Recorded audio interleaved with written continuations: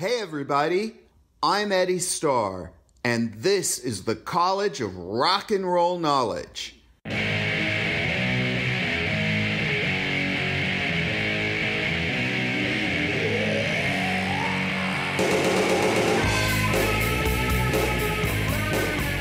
Class is now in session. This is where the music and culture that shaped a generation live on, and my own path through the world of rock and roll. When he picked up his acoustic guitar, the room seemed to change, and I knew there was something special unfolding in front of me. That is an excerpt from John Doe and Tom DeSavia's book, More Fun in the New World, in the chapter titled, Come On All You Cowboys, Don't You Want to Go? By Annette Zelinskas, who was a member of Blood on the Saddle from 1982 to 1987. I met Greg Davis in 1996 at Fortress Rehearsal Studios in Hollywood, California. We became friends, and I got to see his band Blood on the Saddle numerous times during that period, and we even played a show together at the Whiskey A Go-Go back in 1998.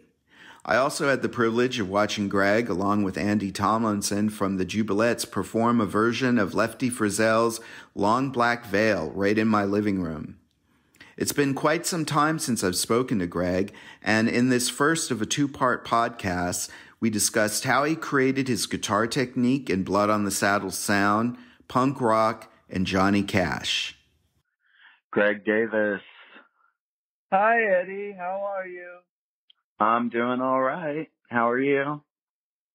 I'm the same as I always am. Thanks for your determination to do this. I'm ambivalent about it because I'm just old and tired and grumpy. But I'll try to have some enthusiasm. Okay. That's really funny because I was going to ask you first of all, right? What? I was going to ask you if you still felt that you had to suffer for your art.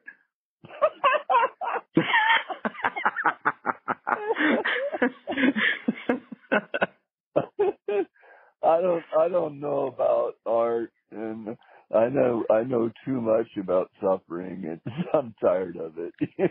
I just want to take my pain meds and take a nap. Basically. Oh. I don't know. Who knows? I think when I was a young musician trying to make my way in the world, that I was all intense and all focused on what I was trying to do, and I was humorless. And I think in my old age that I've learned that I've changed my attitude. Now I try to have a humor. I try to have a sense of humor about the ups and downs of being in a band, and just have a sense of humor about it. Well, I mean, I never thought that you had the impression of you that you were, overly serious back in the 90s. I thought you had a pretty good sense of humor. Well, I was maybe you were. It's like you were, thawing out or something. Well, I might have been matured a little bit between 83 and 98. That's 15 years. But I didn't. I met you in 90. I think it was 96. Okay, well, in the mid to late 90s. I'm glad that you remember me having a sense of humor. I guess I'm just saying that, the question was about suffering for art, and so what I'm trying to say is that when I was young, I was very intense about all this, and as I've gotten, 40 years later, I have a more of a sense of humor about all of it. I mean, I'm aware of my limitations, and I've, I've done things that I'm proud of, and so I don't know. I just don't want to be all intense all the time. It gets old. Yeah, that's true. It's funny to hear you talking about yourself as old, and you're not old. There's that old saying that, you're only as old as you feel. Well, what I mean is, in comparison to being a young man in Hollywood in the early 80s. Yeah. that was 40 years ago, so I'm older than I was then. Yeah, okay. That's a good qualified answer. So I guess one of the things I wanted to talk to you about was, which I never really had a conversation with you about, was how you came up with the sound for Blood on the Saddle. There's a lot of bands, and, everybody pretty much, in rock and roll, there's not a lot you can really do to, do anything different. It's basically what you bring to it that makes it special or unique, the individual that's performing. But, I mean, with Blood on the Saddle, you really do have your own sound. And, so I guess I'm most curious as to where that came from, because even if you look at, bands that were part of, the country punk or cow punk scene, or, it was sort of just like it was like a variation of rock with a little bit of country sprinkled into it. You know what I mean? I never really thought of it as like a country thing or country punk. Whereas your thing, I mean, I always thought of Blood on the Saddle in my mind, or my experience of seeing you live and listening to your records as sort of like a square dance on acid. I understand. So I just was curious, how did you come up with that specific thing? That is Blood on the Saddle. Okay, I'll try to give you as concise an answer as I can, and that is going to be impossible to be concise, but I'll try to be. My background as a musician had been Guitar Hero, blues rock, southern rock, and when I heard punk rock, I didn't really like it at first. But I began to appreciate that it was a reaction against the excess of the Guitar Hero ethics from the late 60s and the 70s, which became excessive, right? So punk rock said, wait a minute, let's go back to the 50s and how this music is supposed to sound, 2-minute songs and all that. So I realized when I was living in Hollywood in the early 80s, and I saw all these bands while I was formulating my own musical ideas. I played in a punk rock band called Dead Hippie. I played in a new wave band. I saw rockabilly bands like the Stray Cats or the Blasters. I saw punk rock bands too numerous to mention, but all the Los Angeles ones, And in the early, I would say in about 82, I began to start putting songs together that became the first album. And a catalyst for that was seeing Gun Club at the Roxy open for the Cramps, and then the next weekend open for X. And they had this musical idea of taking Delta blues and fusing with punk rock, and that influenced me. But to get back to how I came up with the sound that we developed in the early 80s, it was a conscious decision to not duplicate the blues rock bass guitar lines that I had been studying my whole life, and make a seismic shift and take fiddle lines from bluegrass music. I lived in New Orleans in the spring of 82, and I played dobro in a bluegrass duo on Bourbon Street, and this guy taught me how to play bluegrass.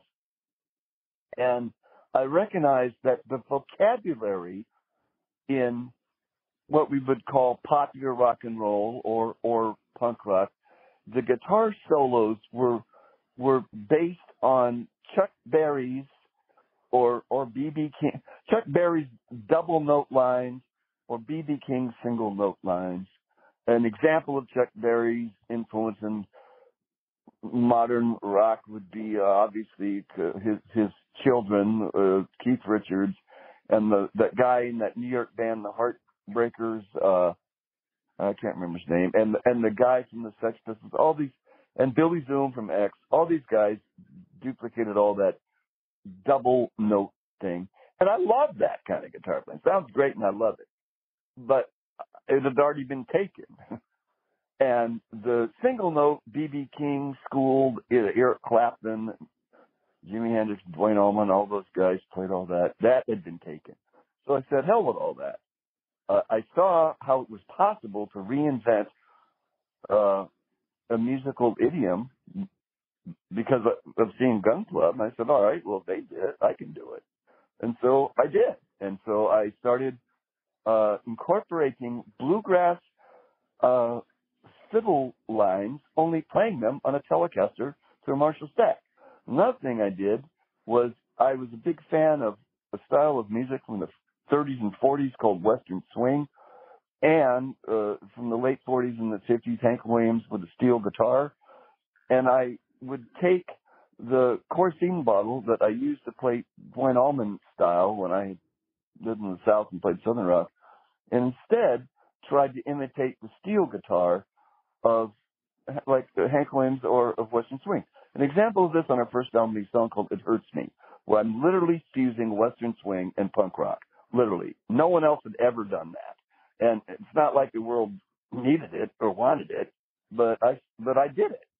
And Landlord, bluegrass guitar lines, Ghost on My Heart, bluegrass guitar lines. And then another ingredient in this musical stew was, like any person my age, I had grown up watching cowboy movies on TV and TV shows with Western themes. And so I thought, okay, I'll fuse that with punk rock. I had seen this surf band play with the Blasters at the Whiskey called John and the Night Riders. And actually I knew John's brother, Richard Blair, a guitar player. And they had one guitar player playing surf lines, another guitar playing Johnny Ramone style, the stripped down punk rock rhythm guitar under it. And I thought, well, hell, I'll do that. Only instead of playing surf melody, I'll play TV or movie themed Western style over that.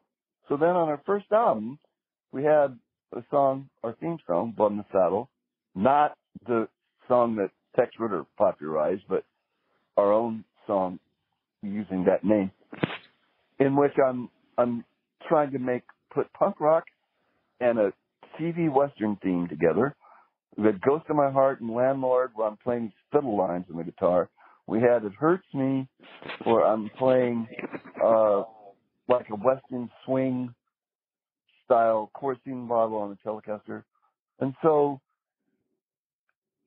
obviously I lost the ability to be concise about this, but it was a conscious decision for me to not use my guitar hero roots in Blood on the Saddle and take elements of other music and put them with punk rock to try to make something new and stand out on the scene. Obviously, we were trying to compete with all these other cool early 80s punk or punk roots bands on the scene, and I'll be damned if I was just going to imitate them. Hell with that. I was going to be my own man. And I was, and I am, I think. That's your question. Yeah. No argument there for me.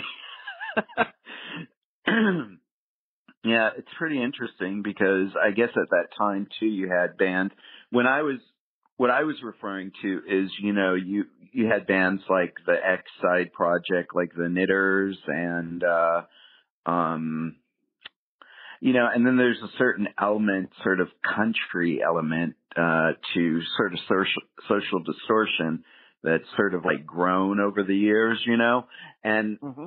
I don't know if that's real or not. I mean, if you listen to Social Distortion from back in the day, when I first saw them, to me it was just, pretty much rock and roll or, the straight ahead punk rock type thing. But I think it was more of Mike Ness sort of taking in that vibe of like the Johnny Cash thing, like, the song Prison Bound or something like that. So I don't know if it was that, but, those are the bands. I mean, they're great bands and stuff, but, Blood on the Saddle always had, and has a very distinct sound, and that whole fiddle thing that you do with, taking that and applying it to the guitar. I never saw anybody play as fast as you. I remember sitting, when we played the Whiskey together, and, I remember standing there watching you, and I just thought, man, I really don't know how to play guitar compared to Greg. I mean, it was amazing. It was truly amazing. Well, that's very to see that. kind of you. I was talking about this strictly from the guitar part point of view, and didn't really bring in what Ron, Herman, and Annette contributed to the original band, which is the lineup that a lot of people saw in Los Angeles in the early and mid 80s, because that style of music had a brief run as a fad. There were other bands playing roughly a similar style, and like all fads, it died out. But I wanted to say that in addition to me imitating other instruments on a Telecaster through a Marshall, and playing folk or Western or bluegrass or film theme based lines, as opposed to the blues rock guitar lines that I had played previously in other bands. In addition to that, Herman sang well. He sang harmony, and his drumming, he played a mean train beat. And at first, Ron switched back and forth between playing electric bass on some songs and the upright bass on other songs. And it was after a few months of that I made the decision, let's not be going back and forth. Just go with the upright, and it'll make us stand out and make us have a more original sound. And then the same thing with Annette Smolenska. When she first joined the band, we already had a set. We'd already been gigging for months while she was on tour. She was gone. And so she got added to the set song by song. Like each week we'd play another gig and she'd be on one more song. And on some of them she played rhythm guitar, because it just wasn't a song appropriate for a female vocal. And then some songs we sang duets, or she sang in harmony to me. some she sang by herself, this kind of thing. So I want to kind of counter what I earlier said about a very guitar-centric answer to your question with giving those other musicians their due. And the musical ideas were mine, not Annette, Ron, or Herman's. But they recognized that I had a musical idea that they thought was worthwhile, and then they made a conscious decision, okay, what can I do to contribute to this? And then they figured out what to do to contribute to it, and they all did a great job. They were great. Ron, Herman, and Annette deserve credit for helping me develop that sound. Cool. So going back before Blood on the Saddle, you know, a lot of musicians have a record or some type of experience that, you know, made them think that, wow, you know, this record blows me away, or it sort of is like, you know, it becomes from, well, I'm dating myself now, but, you know, the whole radio experience of, oh, like hearing a song on the radio and you think, oh my God, wow, that's the song, you know, and it sort of changes how you view music. And so I wanted to find out from you, like, if you were going back prior to, you know, being Greg Davis in Hollywood and developing Blood on the Saddle and going to New Orleans, what were you listening to as like a teenager? Well, I was a product of my era, and the answer would be Deep Purple and Led Zeppelin and Creedence Clearwater Revival and The Who and Bad Company, obviously the Beatles, the Rolling Stones. Where I grew up in the suburbs east of Los Angeles, we had very limited exposure to anything other than mainstream music. In fact, I didn't know there was anything else. And it was only after I remember having a Best of Cream album, and the song Crossroads Blues is the first song on one of the sides. And then in parentheses after it, it said Robert Johnson. And I thought, well, this song's rocking. Who's this Robert Johnson guy? And so I went to a record store and I bought a Robert Johnson record. And his version of it sounds nothing like what Cream did. Cream just did an interpretation, an inspired interpretation. But it bore no resemblance to the original. Eric Clapton even messed up the verses and sings verses from a different Robert Johnson song instead of sticking to the ones in Crossroads. It's just limey foolishness. But my point is that I liked what everyone else liked at the time. And then as I began to study music more and more and learn about it more, then I realized, well, all this came from somewhere, and I want to know where it came from.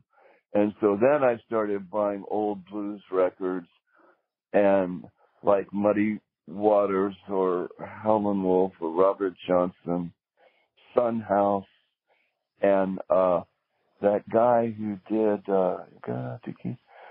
damn it, I can't remember the names of all of them now, but there's one who used to, Skip James. Yes, that was another. Cream did a song called I'm So Glad by Skip James. And I thought, well, this sounds great. So then I had to buy a Skip James record. And their version was a little closer to the original, way more so than with Crossroads Blues.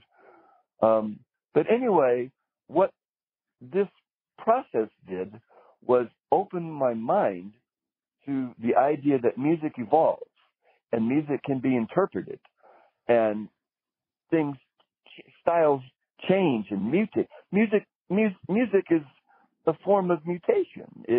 it doesn't stay, it's not static. It doesn't stay the same. It changes over time. And it was when I saw Gun Club that I thought, I can do this. I can do that. I knew it could be done, that music could be reinterpreted and modernized and put your own identity and your own stamp on it. I knew it could be done, but I didn't think I could do it. It was when I saw Gun Club, and when I saw Gun Club, I was a poli-sci major at UCLA at the time, and I was in a punk rock band called Dead Hippie at the time. So I had some exposure to punk rock because I was trying to play it, even though I didn't really play it very well, and Dead Hippie wasn't exactly a great band. But I was exposed to it. But it was when I made this decision, when I realized I can do this. That's when the seed of Blood on the Saddle was born. When I said to myself, I can do this. Now, I know it can be done. Other people have done it, but it took a while for me to say, I can do it. And Annette Zelenskas, who was my girlfriend at that time, she recognized this in me, that I had a musical idea and that I had the musical skill to execute the idea. And she was playing a very safe style of music with some girls from West LA, and that didn't rock her. What I was doing rocked her. And so then she ended up playing it with me and playing it well. You know, she was a major part of the band's success in the early days. I don't know, did I get off tangent? Now, where did you grow up though? Born in Pomona, junior high in Claremont, high school in Upland. So these cities are about on either side of the Los Angeles County line, or yeah, I know where that is. County. Yeah, because I grew up in Cerritos, so I know where that is. Right, it's Hicksville. It's only about 40 or 50 miles from Los Angeles, but it might as well be 1,000. It's completely yeah, different. I know, especially probably back in the 60s and 70s. Yeah, it might as well have been on the moon. When I first moved to Hollywood, I was very much in culture shock. You know, it was. And when did you first move to Hollywood? The spring of '81. Oh, okay. I got my first apartment in March of '81 on Afton, which is right near the intersection of Sunset and Vine. So I was right in the middle of where all the clubs and where I could walk to the Cafe, the Grand, or the Palladium, or Club Lingerie, you know, all those joints. And how did you, so just to connect all that, how did you discover that, you know, like what was going on in LA at the time? You know, like in terms of, you know, you said you were just really exposed to, you know, whatever music that was being played on the radio or, you know, mainstream type thing. Okay. How did that sort of, how did you find out, like, about all this stuff? There was an intermediate step in all this, which I haven't got mentioned yet. And that is, yes, I grew up in a cultural wasteland, and I had enough sense as a teenager in my late teens. I said, hell with this. I love Southern rock. I love Duane Allman's guitar playing in the Allman Brothers. And I met a guy from Atlanta, and he said, he was a bass player, and he said, if we go to Atlanta and play Southern rock, we can make a living.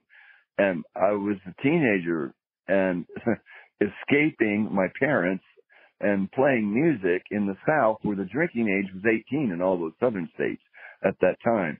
The Vietnam War, because guys could be drafted at 18, they lowered the drinking age in a whole bunch of states because they felt it was unfair that guys could be sent and be killed, and they couldn't even buy a goddamn beer. So they lowered the drinking age all over the South.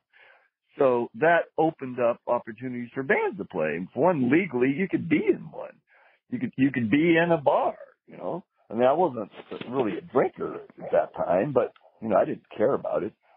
But anyway, my point is, I lived in Atlanta in 78 and in 79. And the Sex Pistols had played there. And one time I was in bar bands, and we would go to different states in the South and play 5 sets a night, 5 or 6 nights a week, covering Allman Brothers, ZZ Top, Leonard Skinner. We would do some English bands too, like Bad Company or Rolling Stones or whatever the hell. And obviously there was new music starting to filter through a little bit in like 79. And one time we were in Alabama and we were visiting a guitar player who was in another bar band who had the audacity to actually buy the Sex Pistols album, which was like a no-no for Southern rock musicians. And he played it for us. The band I was in, we were staying at his house and he played the album for us. So that's the first time I ever heard punk rock was in the late 70s in Alabama in some Southern rock guitar player's living room. And I didn't really like it, but I recognized the power of it, particularly the ending of the God Save the Queen, that No Future part. I realized, you know, that's new. That's powerful. And another thing that I really liked, I have to say, about the Sex Pistols is that I remember the first time I ever heard an English band actually sing with an English accent. Because all those limey bands from the 60s that were imitating American rhythm and blues artists tried to Americanize their singing voices. And that guy in the Sex Pistols said, hell with that. And he sang like what he was, you know? And to me, that was real. And that really impressed me. I remember at the time thinking, but I wasn't ready to, you know, I was still wanting to imitate Dwayne Allman. I wasn't ready to convert to punk rock yet, but I do remember. And then somehow in late 79, I ended up back in Cucamonga, and I went to see the Ramones play at a college in Claremont. And that was different because I was actually seeing it. I was actually seeing punk rock and hearing it.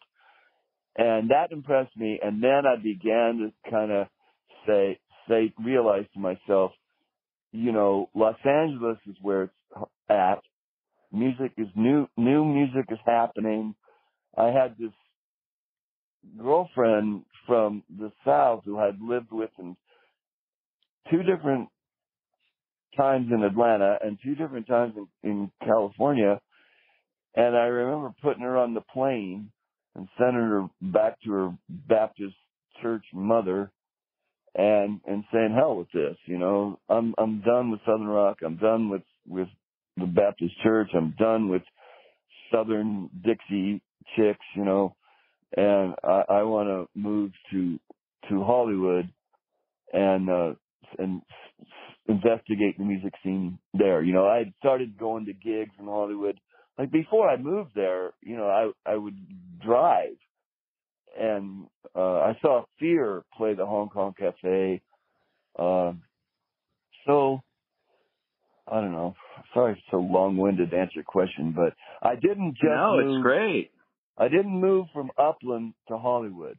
I lived in a big city in the South. Atlanta is a major city with a music scene, with a history. You know, the Allman Brothers were based in Georgia, and then I kind of shed all that as new music. I started hearing new bands and new musical ideas from England, and I bought the records to kind of check it out, but I didn't necessarily like it.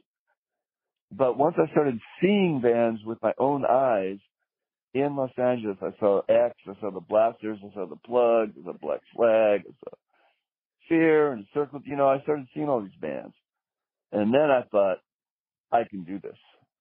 You know, I want to be a part of this.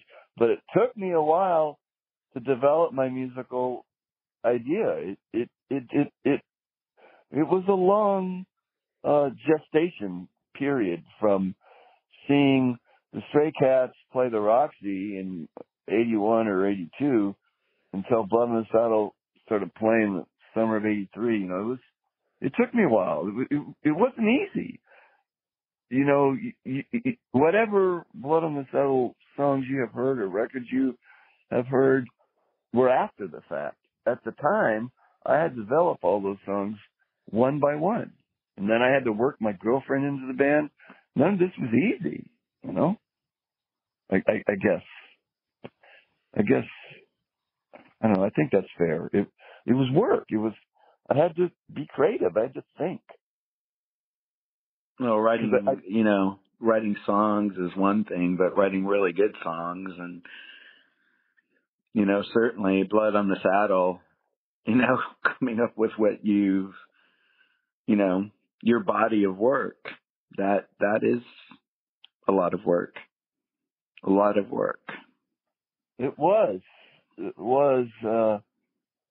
That's interesting, though, that, that part of the story I really didn't know.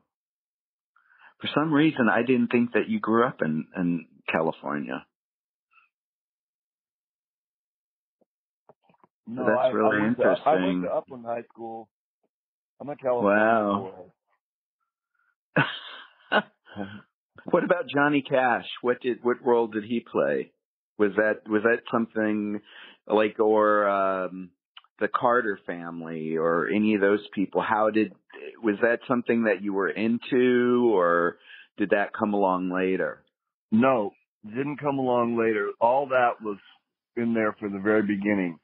The first two songs I ever learned how to play when I was 11 years old, actually, when I think back now, were important for the future, because one of them was Sunshine of Your Love by The Cream, and the other one was Folsom Prison Blues by Johnny Cash.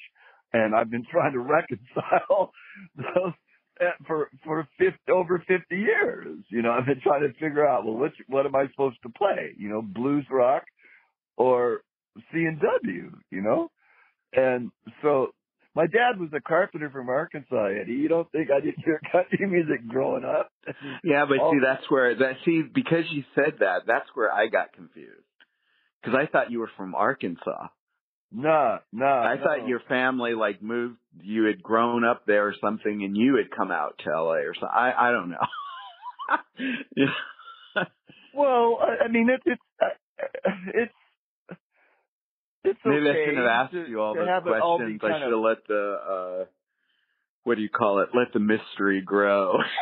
No, my father was actually, he was born in Arkansas, grew up in Missouri, and he had moved to California when he was young and long before I was born.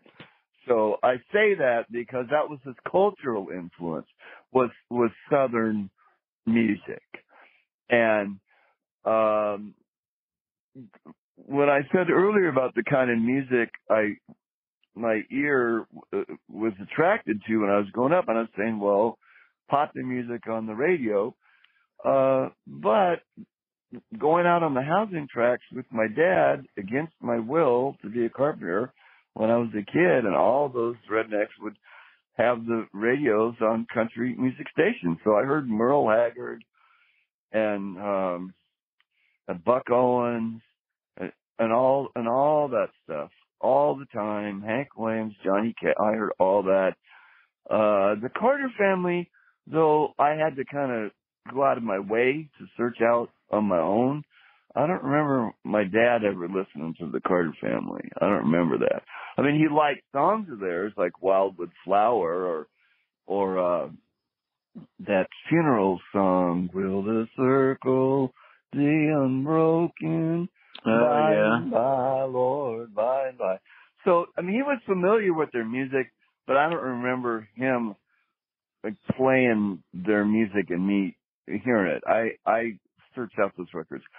So once I was in Hollywood in the early 81, and I hadn't been in that apartment very long before I had company, and that Zelenskis and I, we would discuss musical ideas. We would analyze what X and Gun Club and the Blasters and all these bands, Social D, all these bands we liked, and how in the hell were we gonna get something together that would complement what they did, but not imitate them. And it wasn't easy.